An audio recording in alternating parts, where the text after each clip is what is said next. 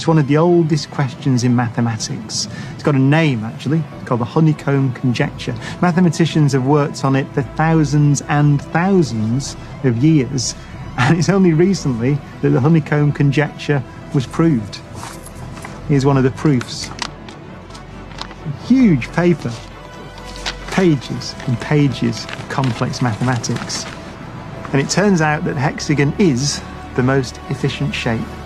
The bees knew what human mathematicians didn't know for thousands of years.